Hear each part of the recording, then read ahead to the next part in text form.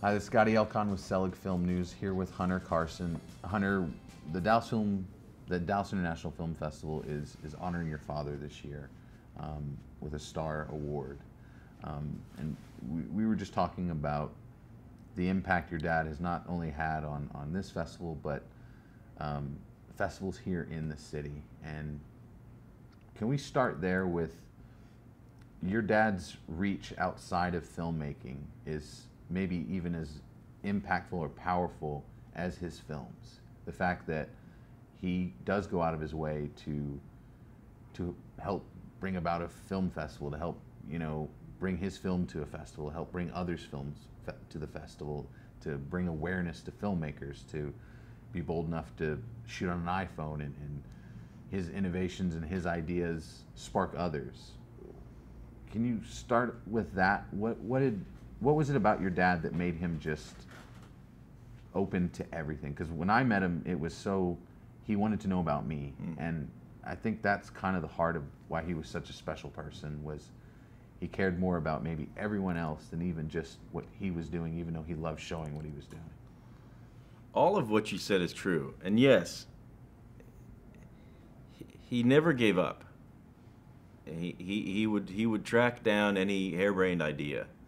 You know, when you're writing a script, you follow all paths, was his idea. You know, you write on the kitchen floor, as somebody has said to me. You write when you're sleeping, you know. He cared about everybody's ideas because everybody has a valid idea. And that was his attitude. You know, we're all artists, whether you're writing a song or painting a picture, making a short film or documentary. The idea is solid, you know, and that creativity, when you follow it, will lead you through the project itself. You know, I mean, his idea of making a film is to sit down and start at zero. You know, you don't start at, well, I know halfway through the shark's going to eat the boat. You know what I mean? He was like, no, don't worry about that. Just start at zero. He wanted everybody to start with a blank canvas. You know, he wanted everybody to start with the page in your face, you know, or the camera on your back. David Holtzman's Diary, that genre busting film that he made with Jim McBride back in 1967 or 68, 67. They really, honestly, they had like a camera and a microphone. I mean, it was avant-garde. I mean, they were making a movie to show that cinema verite was both legitimate and illegitimate at the same time. And I think that's been his stance ever since, you know. He brought artists to Dallas in the 60s, which was beyond reason. You know, as you said, it was beyond reason to take cell phone cameras into Africa and shoot. I mean, it's beyond reason. It doesn't make any sense. And I kind of think that that's what artists are. They do stuff that doesn't make any sense. You know, they turn the camera's eye on society and show society. You know, that's the whole point.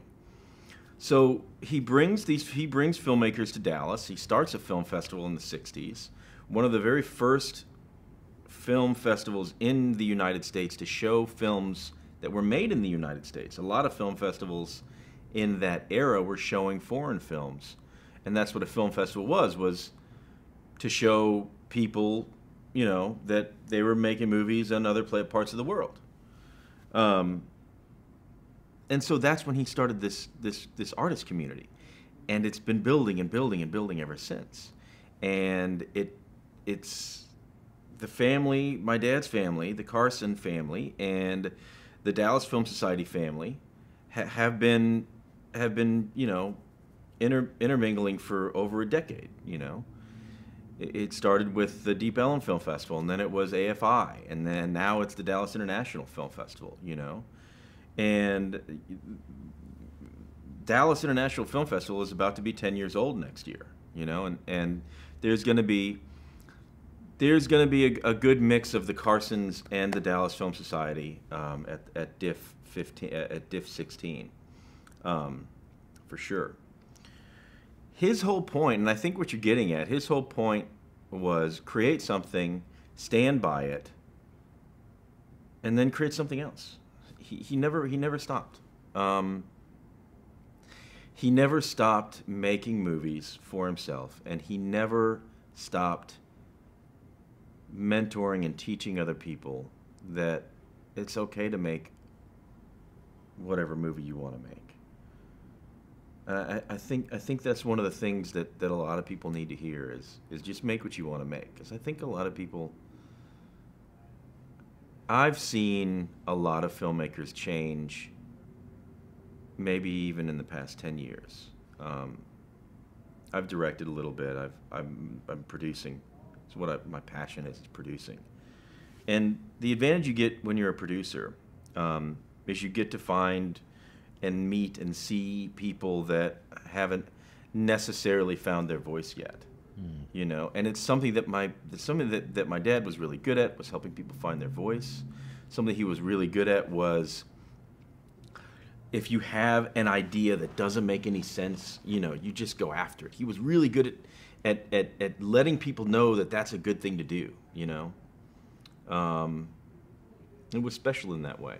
So yeah, I think that's a good assessment, man. Thank you. Yeah, that works. I'm curious because he made you a part of it as well. He brought you on. And, sure. And I think we're all very familiar with Paris, Texas, and that whole experience, not only for him as a writer, but you know, for you as a young child actor, how that affected your life, and how he continued to bring you aboard, and it's shaped you, I think. How has him being so bold to do all these film projects affected you and your life? Well, I'm trying to figure out in my head how to start this, because it's a long story, what you're asking. His effect, of course, began with me in Paris, Texas. That's well established. You know, we were on set together. He would do funny things like come in and have me read a scene with Harry Dean, and then we'd kind of work the scene out with Vim, and what are you really saying? Then he'd run back and he'd actually, my dad used a typewriter, you know, and then he'd go to retype the scene with the dialogue that Harry Dean and I were comfortable with, and then Harry Dean and I would go goof off, and then they'd roll the cameras and we'd do our thing. So that progressed until the point where I was dissatisfied with acting, and really wanted to do something else in the film industry. And he influenced me to take production assistant jobs in every department. And this only makes sense to filmmakers. He influenced me to start at the ground floor of each individual department. Because he said, if you want to do something besides acting, you're going to have to learn how to do all the other stuff. You know, you have to build the set with the set construction department. You have to be a camera PA. You have to do the craft service on this next movie. You have to be a production assistant on this next movie. You have to work in the sound department and be a boom operator for this week-long movie. He influenced me, and basically the craft of filmmaking is a group effort. And I'm going to go back to what I was saying about it being family. You know, you make this little family and everybody has their job. You know, and that's the beauty of it. And we're all led by the producers and the directors. And that sort of essential family unit is what keeps our artist communities together. You know, the fact that, you know, we're all working to create. You know, whereas a lot of other industries are working to make a building. You know, that's creative. You know, the artists are working to paint the building, or take a picture of the building, or do stop motion of the building as it's being built. You know what I mean? Artists see what's going on almost in like in an obscura way, we take a step back. You know what I mean? So in order for filmmakers to see everything that's going on a set, you start out and you do the busboy, you do the barback, you pick up the trash. You know what I mean? You start at the bottom, and that's what his real sentimentality was for filmmaking, was like, you got to start at the bottom. You got to know every bit and piece of making a movie. It's super important. And his attitude towards creativity was that way too. You start with the blank page. You start writing, the first letter of your the first word of the first letter of the first word of your script is the first thing you do. That was the way he wanted to do it. He was adamant about the creativity. Can we talk about?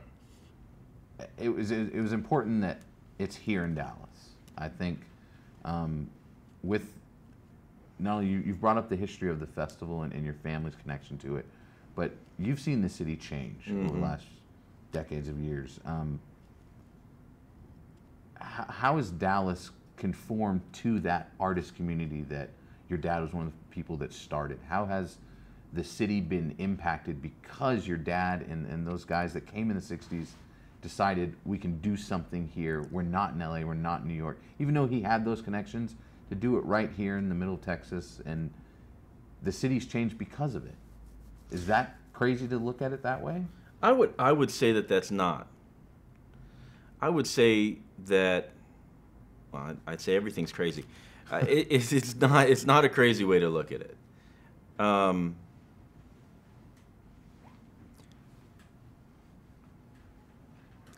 Dallas has, in a way, you're right, has always embraced artists. You go back to guys like Blind Lemon Jefferson. You go back to guys like Blind Lemon Jefferson and Robert Johnson, who came here, and this is 100 years ago, literally.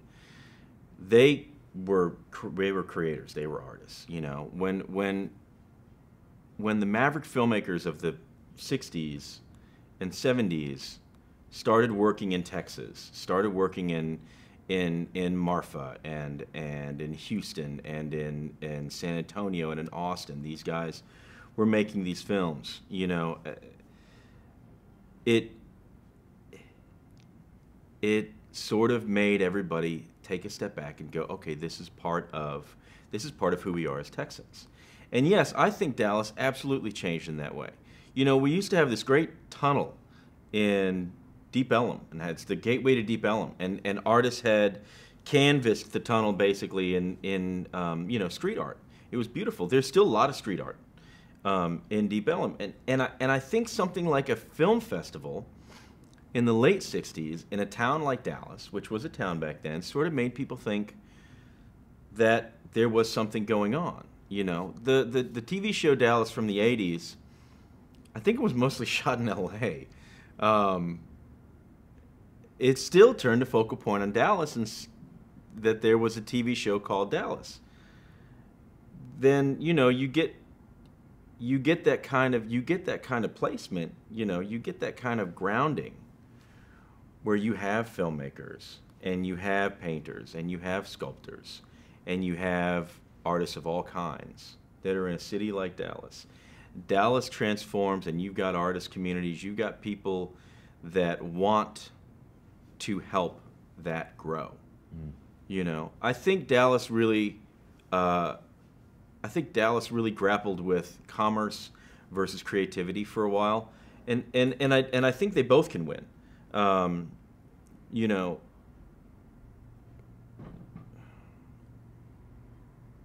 The best part of the grounding of an artist community here in Dallas was that the idea of Dallas changed. The idea that it was cowboy hats and cowboy boots changed, because then you had artists wearing cowboy hats and cowboy boots. It wasn't just guys that were out in the oil fields doing that. It was everybody that was doing that. They were part of being Texan was being an artist. Part of being Texan was being an oil rigger. Part of being Texan was being a cattleman. You know what I mean? These are all very real, tangible pieces of the mosaic of Texas and Dallas. And that's a lot of those pieces started getting created with the beginning of those film festivals, with my dad's influence, with a lot of other people's influence throughout the years here in town. You know, and I think it goes to show that the styles here are very progressive. The way that we look at opera, symphony, modern art, the way that we look at all these things here in Dallas, Texas is sort of unique, and it is very much a standout amongst the rest of our local footprint. You know, we're gonna show Breathless at the film festival. At the Texas Theater. Which, harping back to your comment about Robert Johnson and those guys, built the same time frame. What does that mean to you, to be able to show this film at that historic place? I think it's important to show a historic film at a historic place. You know, I think that's a good bit of news right there. It means that, see, I know those guys. I know the guys that have renovated that and turned that community in. And you know what? That's another thing. The whole Bishop Arts and that area in Oak Cliff has really, truly embraced the fact that because of inexpensive housing, you end up with a lot of artists and artisans. And that artist community over there is very, very big and thrives really well. Those guys at Texas Theater, they're artists. I mean, they run a theater, but they also make their own movies. Yeah. And they're great. So look, you've got the dynamic of this classic American film, which is based on a classic French film, in a classic location in Dallas, you know, an iconic location in Dallas. Everybody knows the Texas Theater that's from here, and most people that aren't from here know it anyway. Oh. So it means a lot to me. I'm really happy to do it. I'm really jazzed. I really hope people show up. I think they will, definitely. I think people will show up. Yeah. I think people will show up. And you know, the thing is, I remember being around. I was old enough to remember being around on that set. And you know, I do want to talk a lot about kind of how that movie was made, because it wasn't a big movie for that era. You know what I mean? It was just, it wasn't supposed to be a big movie. It turned out to be sort of Richard Gere's sort of calling card. You know what I mean? And Jim McBride's calling card. It didn't start as a big movie, but it certainly ended as one. And I think it's very cool that the people that made that film would be very proud to have it shown at Texas Theater. Yeah. You know, kind of final question, Hunter. We've talked so much about your dad's legacy and the impact he's had. Can you just share with us something personal about your dad that sticks out to you? Something that you've shared a lot of photos, I know, on Facebook of your dad that I don't think a lot of people have seen or know about. Can you share something more, just aside of maybe him, that we have no clue about? Something that he loved that we don't know about, or just something, anything to really give us something just more of him, because I think we love all that he's done, but I feel like maybe something would mean something more if we knew, well, he was an amazing guy all around. Well, my dad is an amazing guy all around. He worked very hard.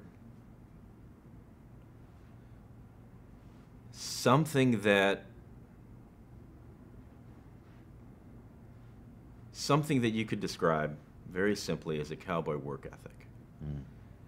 And a lot of people imagine that he's a metropolitan character, because he is a metropolitan character. He actually was a really good football player in high school, and he worked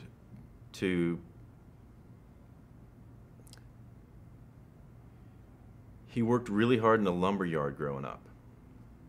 He actually worked very hard. There was a lumber yard in Irving, Texas, close to where he grew up. And you know, he would He's such a tiny guy. I can't think of him, but he's like I know he's like he was a really good football player, and he was incredibly strong as a young man. And he used to cut wood and make 2x4s and 8x6s and things like that. That was like his first job, working in a lumber mill. Mm-hmm. That's shocking.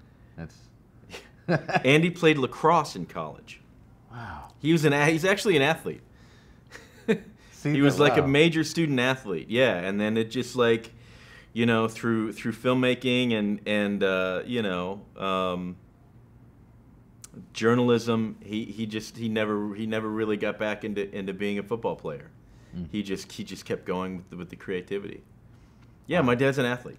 There's something that you'll never know. He's actually an athlete. Wow. No, I mean that's exactly what I was hoping for. Something we didn't know, because I think we know so much about your dad. Thank you so much, Hunter, for doing this. And, you know, just personally, your dad was an incredible dude, and to get to know him just for the short amount of period I got to know him, it made a big difference on me, and I know it makes a big difference on the festival that we're getting to honor him. So thank you. Thanks, buddy. You're welcome, dude. Thank you.